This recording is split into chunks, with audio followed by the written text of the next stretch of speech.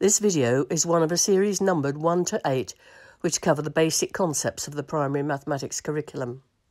There are two sets of supporting materials.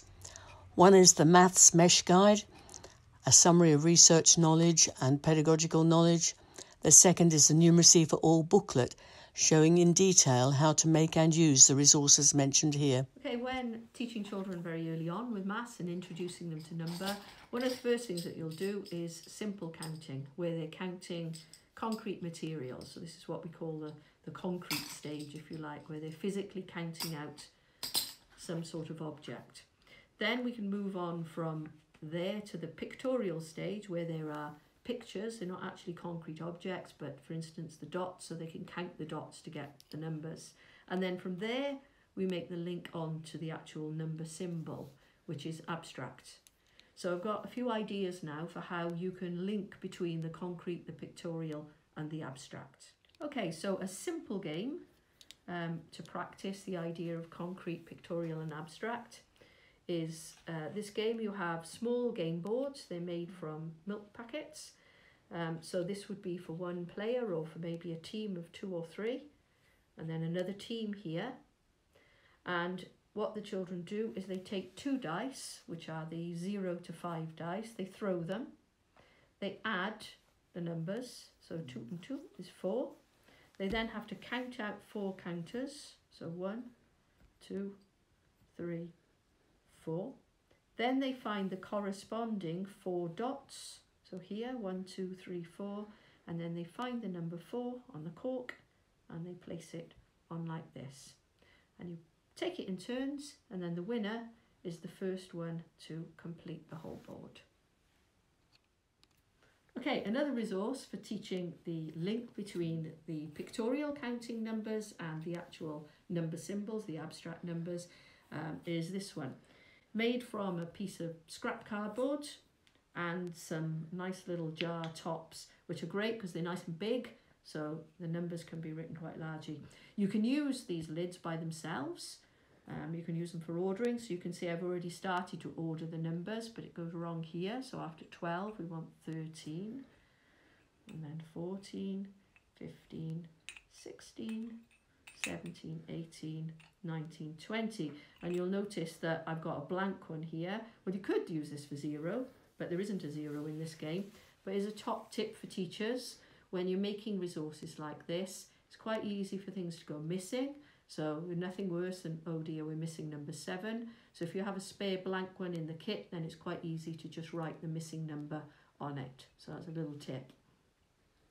Okay, so we can use this numbers for different things. So you could ask the children, what's the number after 4? What's the number before 16? What's 2 numbers after 10? And so on. Or we can use them with board. Now the idea of the board is that we've got different amounts within the circles.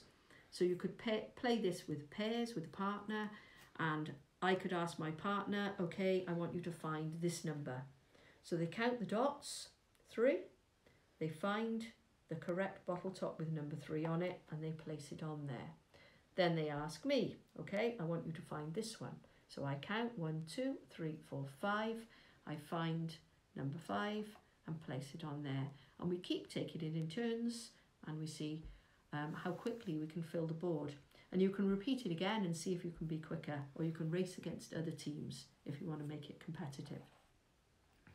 Okay, you can also use this board for number bonds to 20. So a useful additional resource is our little bottle top counting stick, which has got 20 bottle tops on it. So this can be used on its own for counting, but you can also use it for number bonds to 20. So for instance, if I said, right, I've got 5, 1, 2, 3, 4, 5. 5 and what makes 20? So if you count these, then you'll find that there's 15 on this one. So 5 and 15 make 20.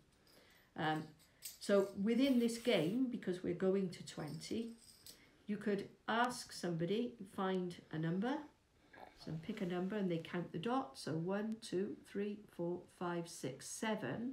And instead of finding number 7 and placing number 7 on it, as we did with the matching game, I want you to find the counter that's got the number 1 to 20.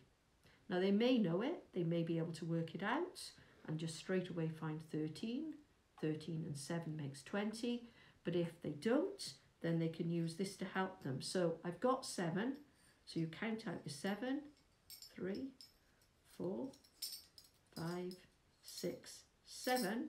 So this will be the number that I make to get to 20. So 1, 2, 3, 4, 5, 6, 7, 8, 9, 10, 11, 12, 13. So there we go. I know that I'm going to place 13 on my number 7. Okay. More detail about the resources in this video and others can be found in this booklet, Numeracy for All, Resources for Teaching Mathematics. A guide for teachers and trainers on how to make and use low-cost or no-cost teaching and learning aids to encourage active and playful learning for maths in the classroom.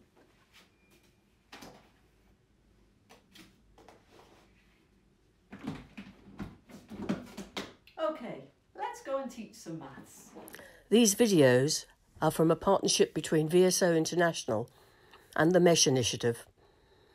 Both organisations have a commitment to share knowledge freely around the world for the benefit of teachers and learners.